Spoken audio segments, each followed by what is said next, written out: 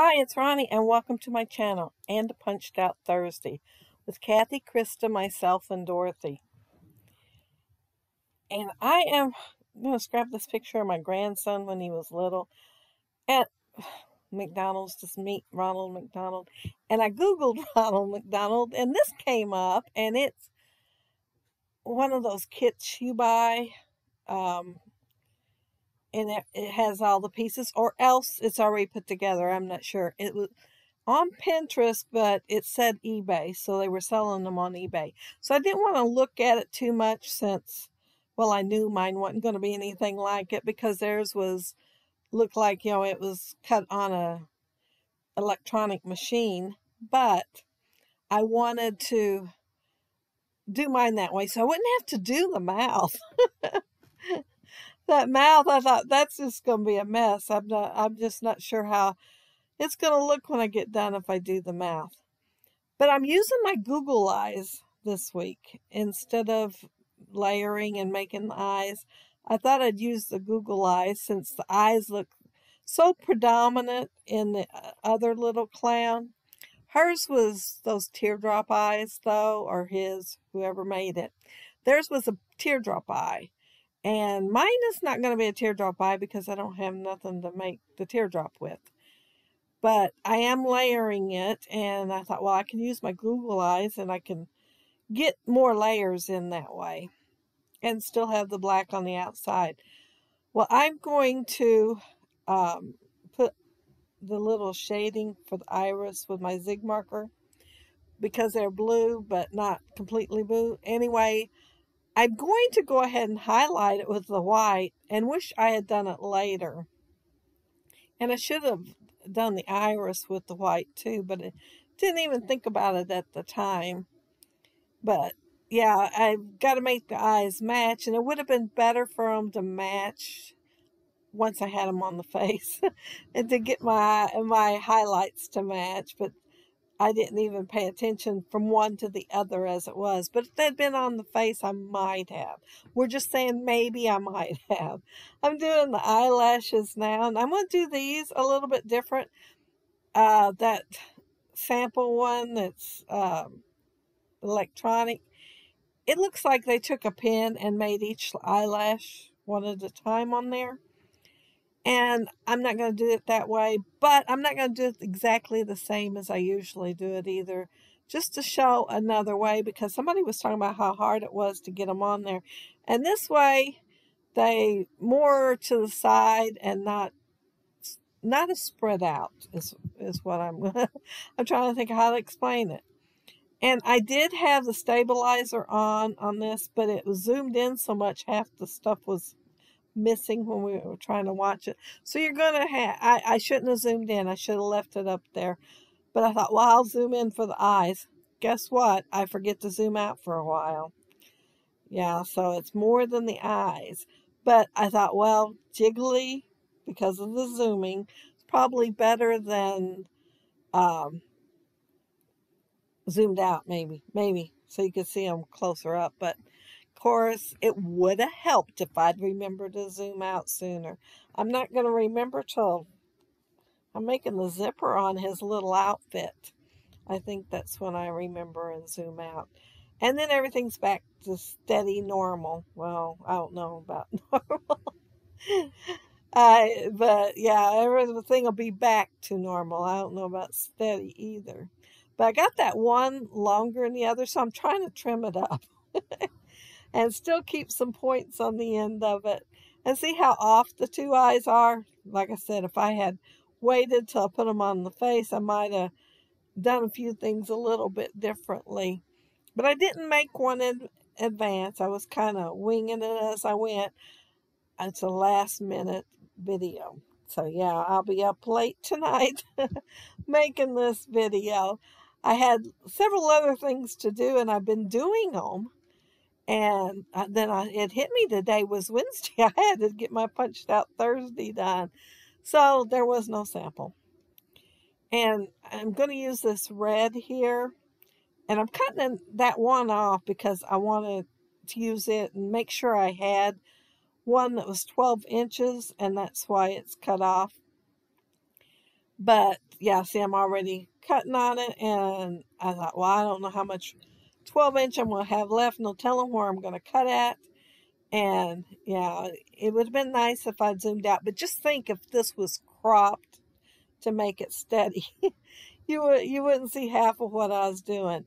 I could see barely the top of that ring there. I mean, barely. It is just a tiny bit of blue. And here I had it planned to go ahead and cut the hair right then as I was cutting around because that's the back side. And I figured I'd have the pencil mark on the back side. And I was listening to the TV at the same time, and it was the news. And I thought, I can't believe I forgot to start the hair. But I just cut with the scissors. I could have used my little cutter and just done the same thing. But yeah, now I'm cutting the hair. And I thought about using my scallop dies, but the ones I have are embossed too. So I decided just do it by hand. And I didn't want it really even. So I wanted his hair to look like it's a comb over instead of the regular Ronald McDonald. And Ronald had this round thing on his shirt. I forgot it. I was watching the video while I was doing it, and I thought I forgot. And I thought, well, he looks fine without it. He don't need it. So yeah, he's not going to have that round circle. The actual costume, I think, has the arches on it, the golden arches, but the one that's for sale don't have. And I guess, they couldn't copy the golden arches. And he really don't look that much like Ronald other than the outfit with the zipper and the yellow and the sleeves being striped and everything. You can tell it's Ronald, but it's not, it's a baby Ronald. It's a little kid Ronald. It's not the grown-up Ronald. But I was trying to make the sad eyes. That's why I got the eyelashes hanging down since I don't have no teardrop eyeballs. Oh, this is the nose. And I did make it with my 1-inch oval punch. And all the insides of the eyes, the blue, and then I have the blue and then the black. Let's see. The blue and the black is 3/4 of an inch. And then I did the oval, and it was the 1-inch. And this one's the smaller oval big punch that's stamping up. But I tried to do the white with the 1-inch circle. I mean, the 3/4 inch circle like I did with the eyeballs. But it didn't quite catch the edges. So I had to use the oval on it. But yeah, there's his nose. And like I said, I'm going to skip the mouth. They didn't. He looked fine. So I'm going to leave him off. Leave his mouth off. And he has yellow on and a white collar, red zipper, and then the striped sleeves. So that's what I'm doing here. And I'm making him big. In case y'all hadn't noticed because it's zoomed in, he's going to be big. Kind of like a cut file is what my idea was. But, of course, it isn't. It's paper pieced instead. But, yeah, that's the zipper part. And I didn't cut it straight the first time, so I had to do it twice. I'm just going to put dashes here. It's not really a zipper, but I think it's a zipper on his actual outfit. Oh, I remembered. Look at that. Thank goodness. I was beginning to think when I was watching it and pulling out the repetitive stuff that maybe I forgot to zoom out after all. I couldn't remember. Oh, and here I noticed his nose was crooked. Well, maybe not crooked. It was off center though. So I thought I'd center it just a little bit better. And I thought I'd better do it while I was thinking of it because I might forget. And I'm going to do the collar here. And I'm just folding it over so I can get both sides the same. And it's just a little pointed like a dress shirt collar. And so I'm just going to try to copy that and make him a collar there. Nothing fancy at all. And just put that down there. And after I get it down, when I'm doing the sleeves, I think it was, I was doing something else. I thought, oh, I should have put some blue ink on that, on the edges to give it some dimension. So I try to do it, and I get some on the yellow. So then I'm going to have to pull out my sanding eraser and sand it. Well, I rubbed too hard, so I went to the white core of the paper. So I can't win for losing on this. But yeah, there's his head, and I'm just going to tilt it a little bit because, you know, it always gives it a little bit of character if you tilt the head instead of keeping it straight. And I'm going to do the sleeves, and of course with the sleeves, you make sure you use the same thing used for the body. And I'm just double checking that it is. I cut it, and then I thought, what if I picked the wrong one up? But no, I didn't. And so see, the sleeves fit since I use the same size. And it's red stripes, so I'm going to lay them down, and then I'm going to just draw around it. Of course, I had to have one direction and one in the other, and I'm going to draw around it and cut them out. And then I'm going to cut the stripes, and then that way I'll have stripes to go on each one of them. I guess I could have just cut a 12-inch thing and went across there, but I was trying to save myself some trimming. Thought if I just glued them down on there, I wouldn't have so much trimming. And see, here's where I goof. And I get that blue on there, and I have to, see, right there's when I did it. I tried to rub it right off. Didn't work. Just so y'all know, it didn't work. So I got the sander thing. And then just a tiny bit of the white showing. But I don't think it's too noticeable. Maybe they'll think he's wore his costume quite a few times and it's just getting worn out. Other than the white cardstock, everything I use is older. I mean, it's actually from the stash. The paper I'm going to use in the background later, it's really old. It's really thin, white on the back, and no date, name of it, or anything that I got from my local scrapbook store when I first started scrapping.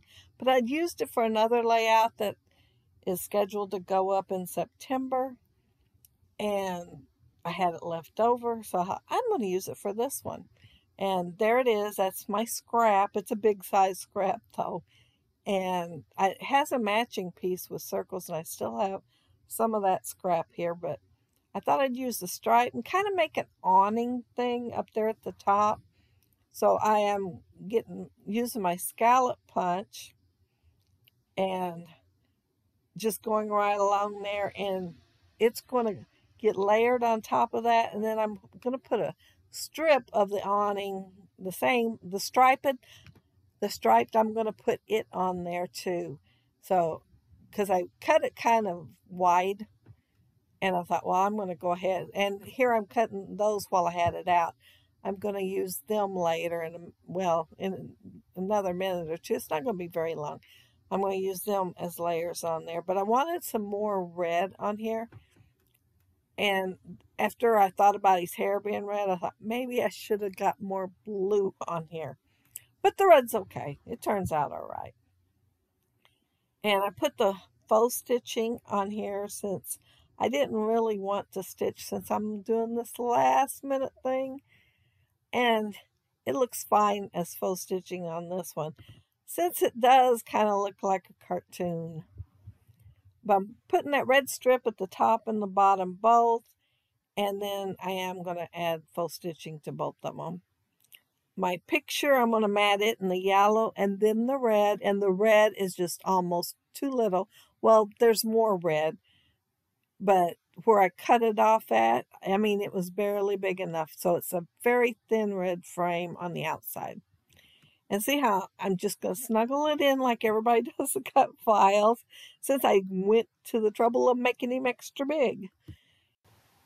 And I'm going to use my Happy Day stickers, the blue ones. I'm actually using the blue ones. I love it when I can use the blue ones. I don't use them as often, but I'm going to use them for my title, and my title is just going to be I'm Loving It. You know, was on the commercials all the time. I don't think I've heard it in a while though. And here's where I realized I did not think ahead. I don't know what I'm going to embellish my layout with. This is as far as I got in my thoughts. So I went and found some things, old things that I've had a while basically. And these are close to my heart. And I tried to attach that little circle down there. And it says Superstar. And it wouldn't attach with nothing. I cut all that out because I ended up using a staple. But then out of the same package, I got that one that's over there on the left that says Dream, because Casey is really looking forward to this. I mean, he was so excited. His daddy works for McDonald's, and he's like district director, whatever, but he goes to the ones here in town a lot, and there's times he's took Casey with him. And so he was telling him Ronald McDonald was coming and he was wanting to go, and he was so excited about it. He gets there and he gets all bashful. He didn't want to sit on his lap. He didn't really want to do much of nothing because he got all bashful. Same way with Scooby-Doo. Yeah, so he was dreaming about seeing him, but when reality got here, he wasn't near as happy with it. And I started to stick that cup there behind the dream. But boy, that's 3. One's puffy and the 2's rubber that's not paper or anything. So I want to use that cup somewhere else. So I'm going to put it in the cluster with these little words. And all they say is sunshine and happiness. And they're going in the upper left-hand corner. I did put cheese on Ronald's head. And it was one of those puffy ones that the camera came with. It was on the same one as the camera in their paper house, I believe. I believe those are paper house. But yeah, I was trying to find things that was this color that I could use with this. And I used the eyeballs on that little thing down there. And he's looking up at the superstar like, I don't think so. So I thought those eyes will look cute there. So I'm just going to go ahead and put them there. You know, when you're desperate, you're desperate. And I put an arrow down there because I have the black. On the camera, there's a little bit of black. Up there, sunshine and happiness. And the cup, there's some black. So I wanted to repeat that a 3rd time. But that's it. That's my layout. I'll have the links to the other gals doing Punched Out Thursday, so you can see what they did with their punches. And I hope you, and look at that. I'm loving it. The apostrophe fell off. But I fixed it. You will see it in the full picture at the end that I did fix it. It stuck to my finger. I was wondering where it came from. And then I noticed it when I was doing the video. So I ran back in there, fixed it, and took a picture. But I didn't change out all the other ones. But anyway, check out the other gals and see what they do with their punches. I hope y'all are pulling your punches out and using them and making something on your layout. Even just the scallop border, it adds to your layout. See, right up there, that scallop border. And there's my apostrophe back. But yeah, I want to thank y'all so much for watching. And if you leave a comment below, I'll get back with you. If you like the video and hit thumbs up, I'd appreciate it. And if you're not subscribed to my channel, I'd love to have you subscribe. And those of you who already are, thank you so much. And thank you for the wonderful comments you leave. But have a happy, scrappy week. Take care and stay safe. Bye.